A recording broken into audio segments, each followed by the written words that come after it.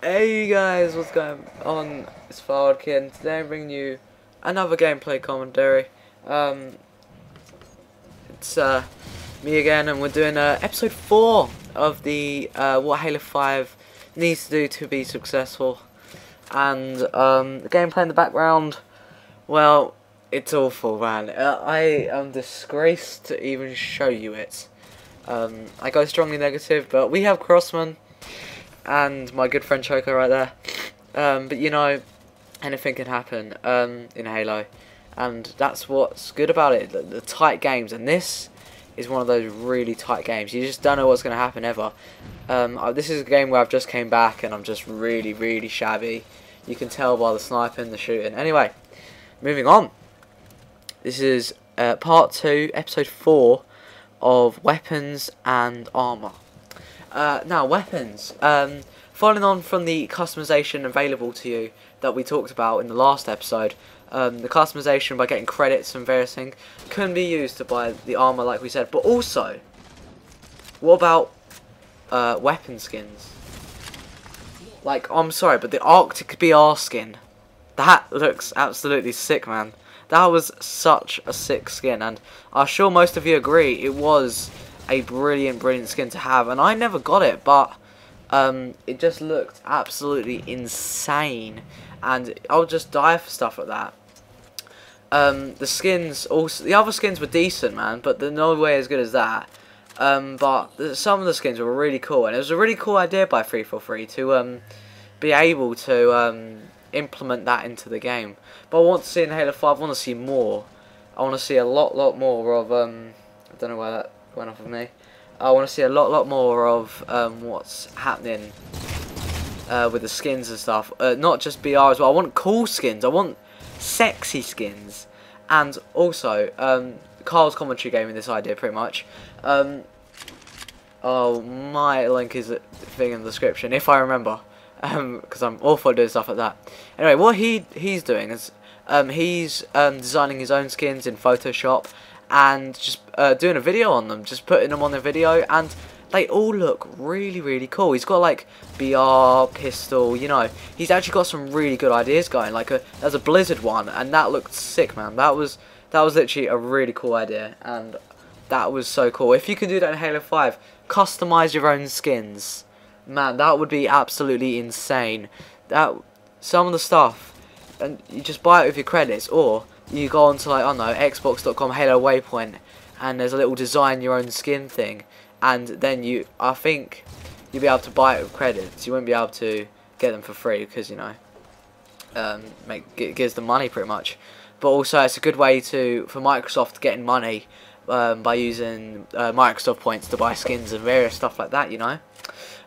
So enough with the customization of the weapons. I want to know the types of weapons. What weapons are actually going to be there?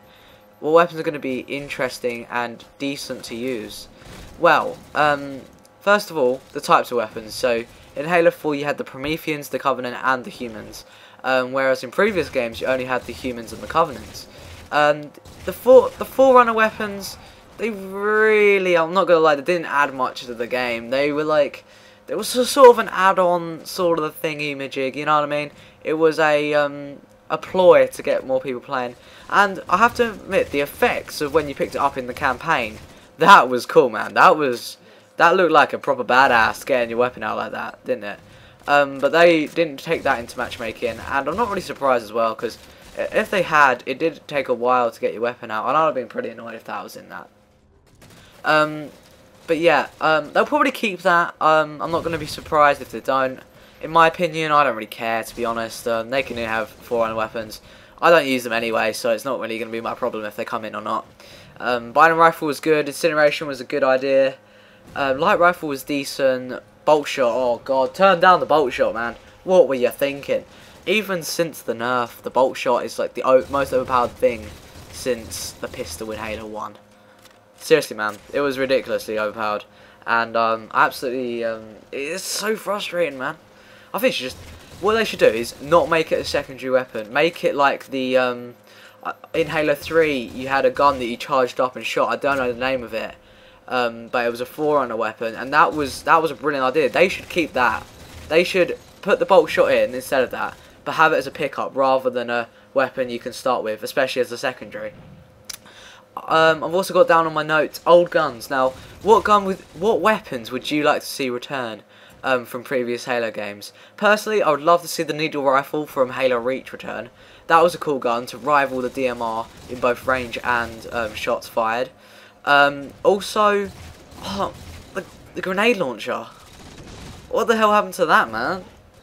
I'm sorry, the sticky detonator is just not the same for me anyway. I prefer the grenade launcher. I think that was a really cool idea.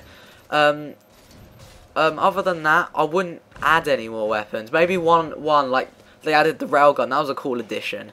Maybe another one here. I don't know. Just trying to think of a weapon right now that they haven't really included. Maybe a different machine gun or I don't know. I really don't know about this. It's not my strong point. Designing. I mean, like creativity.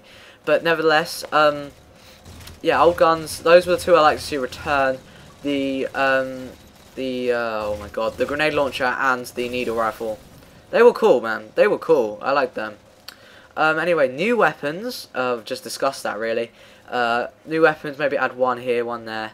But nothing drastic. You know what I mean? Also, what else? Weapons to take out.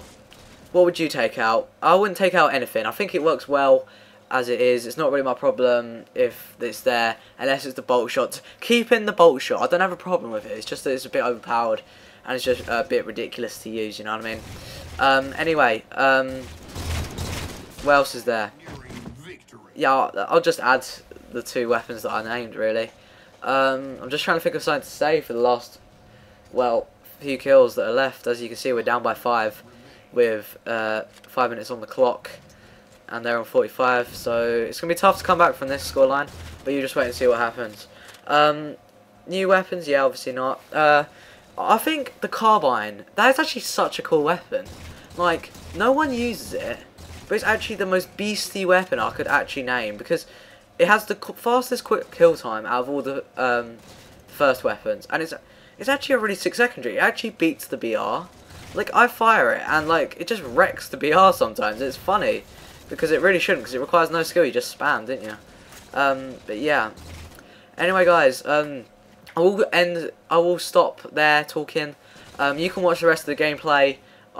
You'll be extremely surprised by the scoreline. They're on 48 right now. We're on 44. I'm not going to put any spoilers in, but you can probably tell what happens. Anyway, guys, it's been your boy, Filed Kid. It's been 49-44, and yeah. Anyway, here goes. I'll see you guys all next time for episode 5. That will probably be vehicles. See you all then, guys. Take care.